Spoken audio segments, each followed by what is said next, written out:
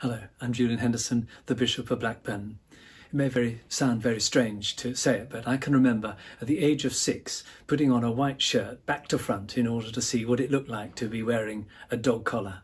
Fortunately, that wasn't the end of the story, and I looked later on in my teens to coming to a personal faith in Jesus Christ and was rescued from being religious and doing the religious thing in order to be able to be a follower of Jesus Christ. And so I suppose the call to Christian ministry has always been there, but it's now been refined, and it's great to be able to call people to Christian faith, and that's been a real focus of my ministry all the way through.